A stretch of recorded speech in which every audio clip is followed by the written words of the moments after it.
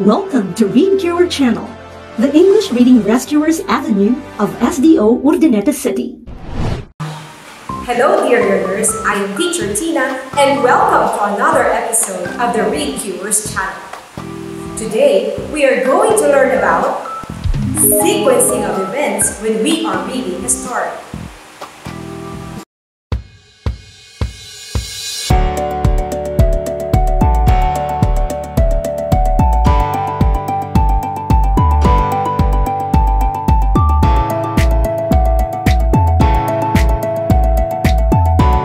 Sequencing of events. Sequencing of events refers to identification of the components of a story, as things and events happen in order. That is, the beginning, middle, and end. To put it simply, when things or events happen in an order, they form a sequence. For this another exciting episode, we are going to read a story. But before we go straight to the story, I am going to show you how sequencing of events happen. We are going to answer the question, how can we spot proper sequencing of events? Take a closer look at these pictures. What do you notice?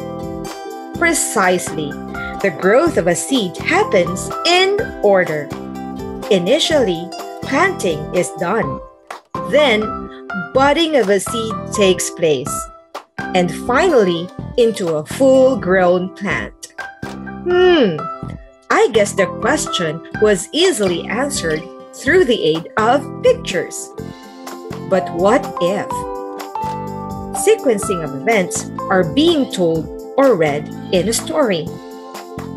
How can we find out which event happens first? And how do we determine the turning points or identify the story's ending? Do you remember reading a fairy tale and how you would feel the magic when you start the story by reading the famous opening line of Once Upon a Time? And the anticipated ending of and they lived happily ever after. These are clues to begin and end the story. But remember, there are words that are being used to be able to effectively identify sequence of events, order of a story, and also to effectively organize procedures, directions, and instructions. And this is through the use of sequence adverbs. We use adverbs of sequence or sequence words to help us identify order of the events that are happening in a story.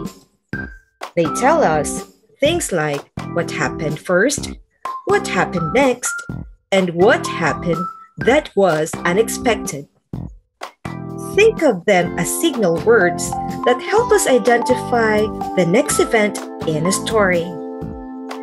Without these words, the flow of a story can really be confusing. The sequence adverbs in aid of the right order of events of a story are as follows. First, next, then, after that, and finally. We use the sequence word first for an action that happened before any others. Then, next, and after that can be used for an action that happened after another action. These three sequencers can be used interchangeably. The sequence word finally is used for the action that happened at the end, after any others, or after a long time. Again, the sequence adverbs for the order of a story or events are the following. First, next, then, after that, And finally, so the next time you read or write a story, you won't have any problem when it comes to sequencing. I hope you had fun today as much as I am with you, dear learners. Thank you for staying with me. This is Teacher Tina, and please stay tuned for Teacher LV's story. Until next time,